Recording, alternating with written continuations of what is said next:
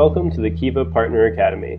In this lesson, we will take a brief tour of Kiva's partner admin system, known as PA2. At the end of this lesson, you should be able to understand the basic navigational elements of PA2, understand the home page in PA2, understand the purpose of each tab in PA2, and access the Partner Help Center. This lesson is intended for management. You should understand how to access information in PA2, including monthly statements and reports. And the Kiva Coordinator. You will be responsible for completing many tasks within PA2. So what exactly is PA2? Kiva's Partner Admin System is the website you will use to conduct your work with Kiva. It is located at http://partners.kiva.org.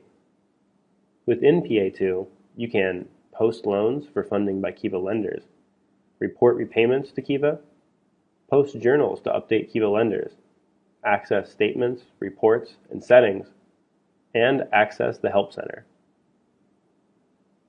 Let's take a brief video tour of PA2 now. Please note that based on the type of partnership you have with Kiva, your organization's PA2 account might display slightly different information than displayed on this page. The functionality described in this section remains the same for all of Kiva's partners. This video was recorded in Kiva's test system, so please disregard the orange banner at the top.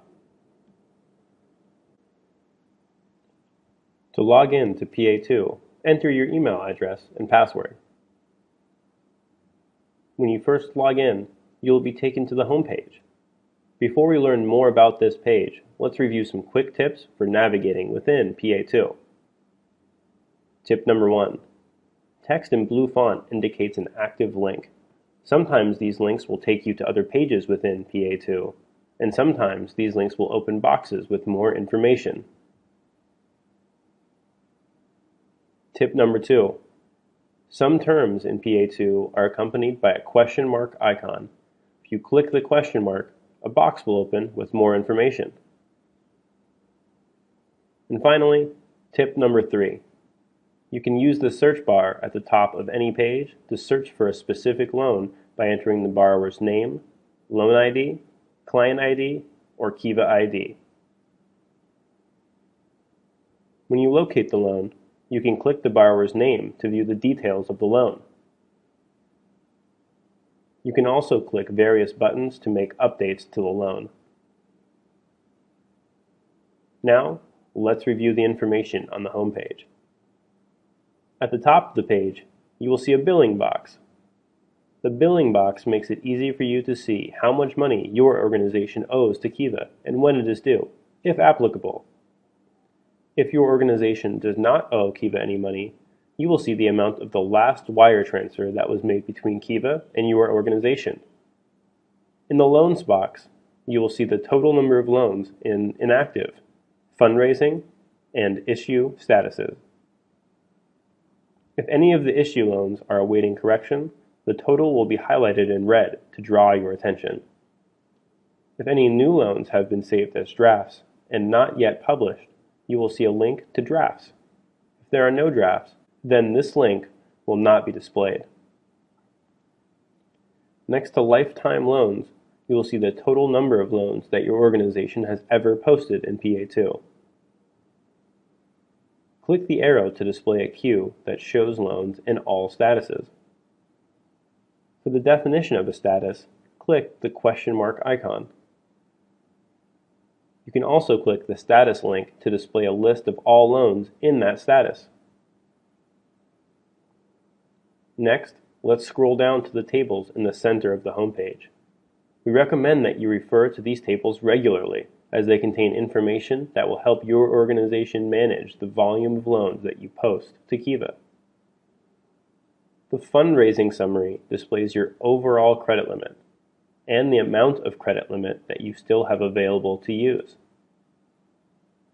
If your organization uses loan themes, you will see the credit limit further broken down by themes. Click the blue links next to the amounts for more information on how they are calculated. In the Loan Funding Information section, the Time Left to Fund table displays the total number and total USD value of all loans that are currently in fundraising status. These loans are broken out by the number of days remaining for them to fundraise.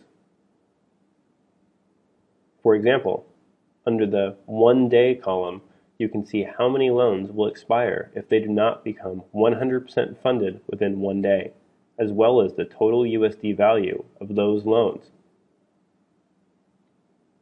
The percent of loans funded table displays the percent of your organization's loans that were fully funded in the 3 months prior to the most recently invoiced month. This table also includes the percent of loans funded across all Kiva partners in your region. This comparison can serve as a useful benchmark for your organization.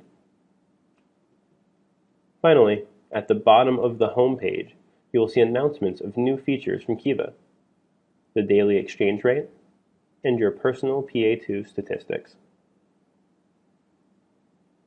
Next, let's briefly review the purposes of the other tabs in PA2. The New Loans tab is where you will go to post new loans for funding by Kiva lenders. The process to post a new loan is covered in a separate video. The Repayments tab is where you will go to report repayments to Kiva on a monthly basis.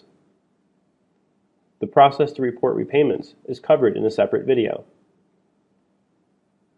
The Journals tab is where you will go to post journals that update Kiva lenders on your borrower's progress.